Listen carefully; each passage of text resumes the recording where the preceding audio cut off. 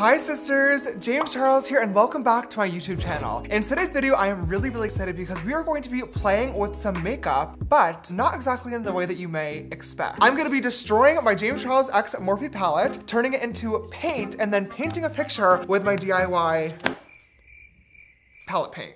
Basically, a few weeks ago, I came across this video on TikTok by an amazingly talented artist named M Does Sketches. Her friend gave her her expired James Charles palette, and instead of just throwing it away, she basically started crushing up the eyeshadows and turning them into paints, and then using them in her art, which I thought was so cool. It is insane to me that this palette came out almost 3 years ago now, and people are still finding new ways to make it work and make beautiful art out of it. I love that more than anything. Personally, I'm not much of a painter. I prefer drawing up myself, but I thought that this would be such a fun video to just relax and see if I can come up with something beautiful on the canvas. I have my palette and a bunch of art supplies here in front of me, and I also have this massive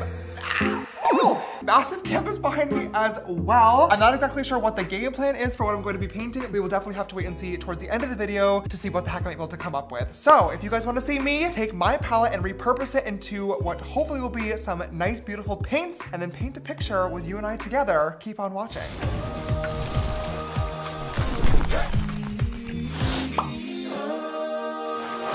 Okay, so we have all my different little camera angles rolling. Hello.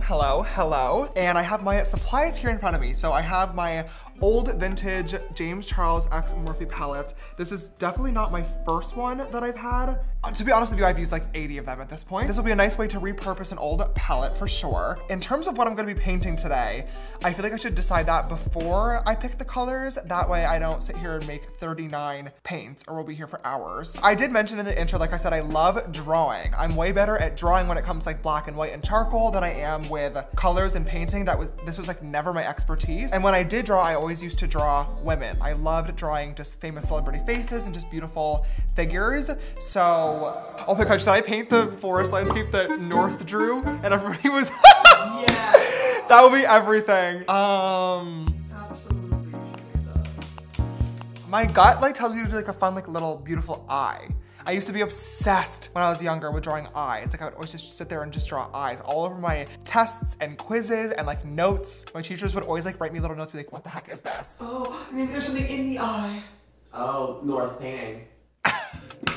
I don't know. I think I'm just gonna start and just see what happens. Sure. So if I'm gonna do an eye, I'm gonna need brown, I'm gonna need white, I'm gonna need some nice tans, black, and some pops of color. Okay. That's great. Ew. Why am I picturing like a blast of color behind my eye? That's what I was kind of envisioning too, if I'm gonna be honest. No. We have our like little acrylic board thingy here. I should probably do like a pop of color first, just to really see like if this is gonna work, to be honest, I feel like. So I guess I'm just gonna start with my little spatula and start digging into Brother.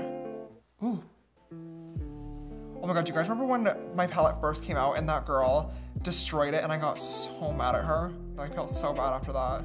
But it was also the time where like it was sold everywhere and like little kids were like fighting for it, and like this girl was on TikTok like, I even noticed when M Does Sketches, the girl who was making these videos, when she started first posting about this, a few people were like, you're destroying the palette. She kind of explained how like she doesn't really wear makeup that often, so for her, this is a really cool way to turn one art form, which is obviously, you know, doing makeup and wearing makeup, into an art form that she could actually take part in. I thought that was so cool, and what a fun way to look at it. She also mentioned that she uses expired palettes too, which I think a lot of people don't know. Fun fact, a lot of makeup, well, not even fun fact, it's actually fun fact, actually really sad fact. A lot of makeup does expire and can be not good to use. So if you have anything in your makeup kit that you've been using for years and years now, especially like brushes or beauty blenders, you might want to get a new one. Okay, anyway, we have our blue right here on the palette. I love this color more than anything. It's still one of my favorites to this day. And I have my acrylic clear gesso. I don't know if this is what I really need though. What is this though? Danger, contains petroleum distillate. If swallowed, do not induce vomiting. Call physician immediately. In case of contact with eyes, rinse with water for 15 minutes. If irritation persists, contact. Oh, this definitely looks like it's the right product. Okay, now we're just gonna sit here and really mix it all together. Oh my God. Wow, this is pretty, not gonna lie. At this point, honestly, this is looking pretty good. How do you get it into your like jar?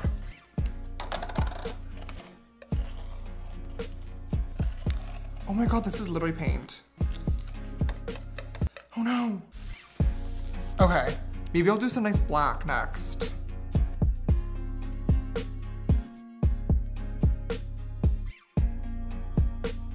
Two colors down. God, this is taking so long.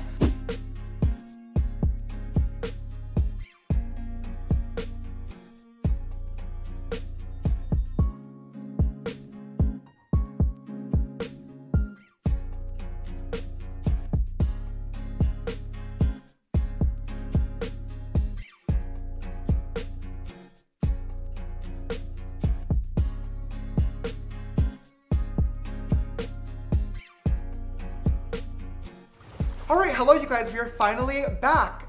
You probably just watched a few seconds time lapse of me turning the rest of the palette colors into paints. However, that actual process took about 3 hours for me here in the studio, which I am not thrilled about. I finally have my colors done. I'm just ready to go ahead and put something on this canvas, so let's get started. I feel like I need to like sketch it out first. I'm gonna grab some nice tan first, and I'm gonna draw out my eyeball. It looks like a lemon. I'm gonna grab a bigger brush and just going with this more of this color. This one is actually, I'm literally just upstairs in the kitchen. Okay, just really blending this color. Okay, so now I'm gonna make the eyeball crease. Yes. Gonna grab some brown.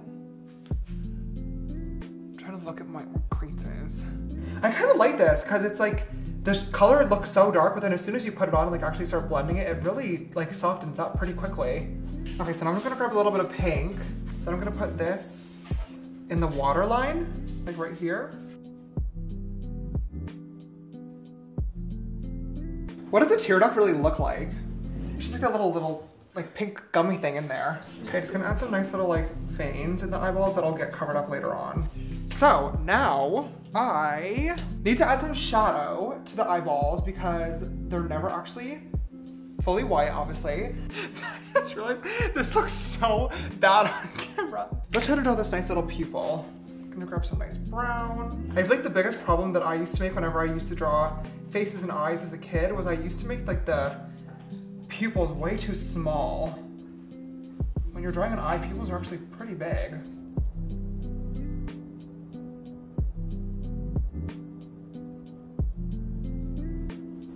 Okay, now I know that I have to add the eyelashes obviously, but that's gonna be like one of the last steps just because it's kind of like the drawing over top of everything. So I'm just gonna try to add a little bit more dimension into some of the skin tone areas, I think. I think I need to just start adding some more fun colors into here just to make it a little bit more spicy. A little yellow here and there, maybe a little pink.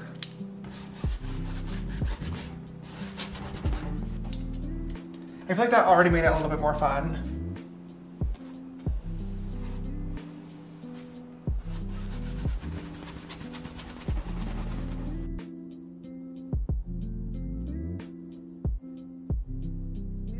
I feel like the more like abstract colors I can bring in where they're not supposed to be, it makes it more fun. Like, you think I should just like literally like take random colors and just like splatter it places?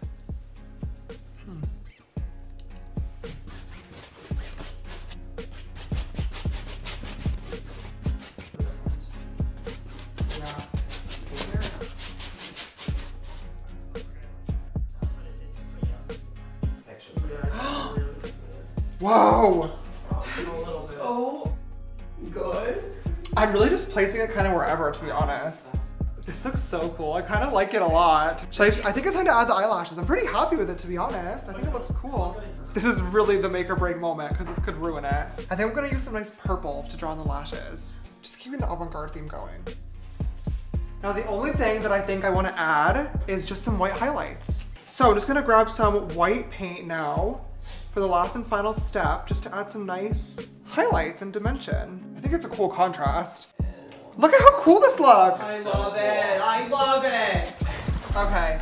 I think at this point, it's time to call it quits because I think we've created something beautiful. Like, I feel like whenever you get to the end of an artwork piece, like you keep adding things and stuff, but every time you add something, you're risking like messing it up.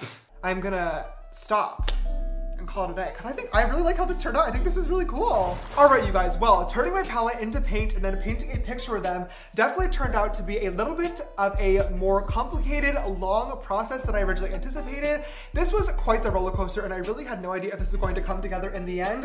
However, I am really, really proud of how this turned out. Oh my gosh, I have not painted anything in honestly years now. Like I said, I used to draw all the time as a kid, but I never really got into painting. I never really thought I was good at color theory. Obviously, this is not like a Picasso in any way, shape, or form. However, this is honestly just very relaxing, very therapeutic to just stand up and paint something really, really pretty, and I hope you guys enjoyed watching this as well. This is definitely something different for me, so if you guys did enjoy it, please don't forget to give it a big thumbs up down below to show your love and support, and let me know if you guys want to see more videos like this in the future. If you've not already, make sure you click that big red subscribe button as well and come join the sisterhood, and finally click that bell icon so you get notified every time I upload a brand new video. If you'd like to follow me on my makeup journey, all my social media accounts are going to be linked right here on the screen, and if you want to text me on my personal phone number for updates on new videos, photos, merch, and so much more, my number is 310-905-8746. This video is sisters. Ooh. This video's sister shout out goes to Sister Damien. Thank you so much, love, for always following and supporting. I love you so much. And if you would like to be the next video's sister shout out, don't forget to always retweet my video links when they go live on Twitter. All right, you guys, there's only one last thing to do before I end off today's video, and that is sign my piece of artwork. So I'm just gonna head right down here to the bottom corner with my little sister Sharpie. All right, you guys, thank you so much for watching today's video. I love you, and I will see you in the next one. Bye.